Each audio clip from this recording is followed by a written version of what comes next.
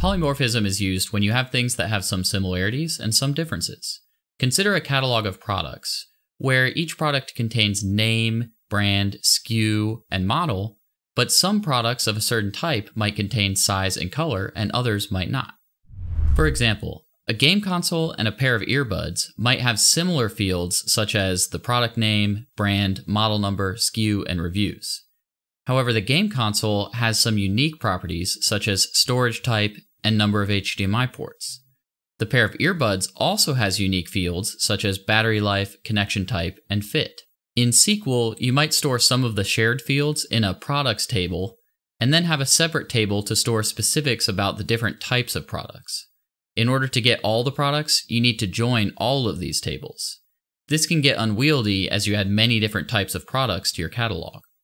In Redis Stack, since the schema is flexible, you can store all products with their shared fields and their unique fields in a single collection.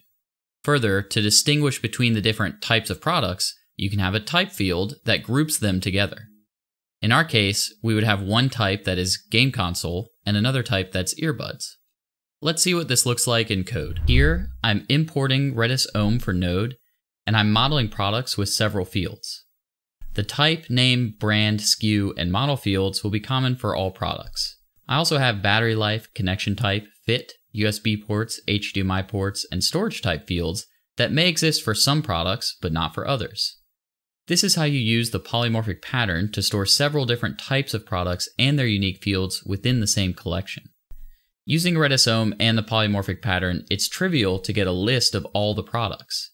You simply perform an empty search and return all the results. You can also get products of a certain type by searching and filtering by the type field. Creating a new product is also trivial. However, you want to avoid blindly inserting data. You should always validate the data first and only insert the properties you intend to store. Reading a product is simplified when using the polymorphic pattern because you do not need any complex joins like you would in SQL. Same goes for deleting a product. You don't have to worry about deleting records in multiple tables. Instead, you only need to remove it from the products collection.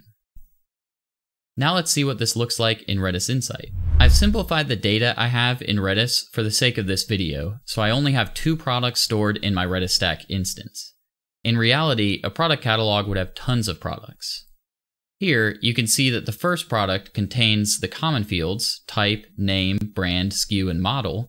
It also has the unique fields USB ports, HDMI ports, and storage type. The other product has the common fields and its own set of unique fields, battery life, connection type, and fit. Using the polymorphic pattern, you can reduce the number of collections used to store your data and simplify your application logic and queries.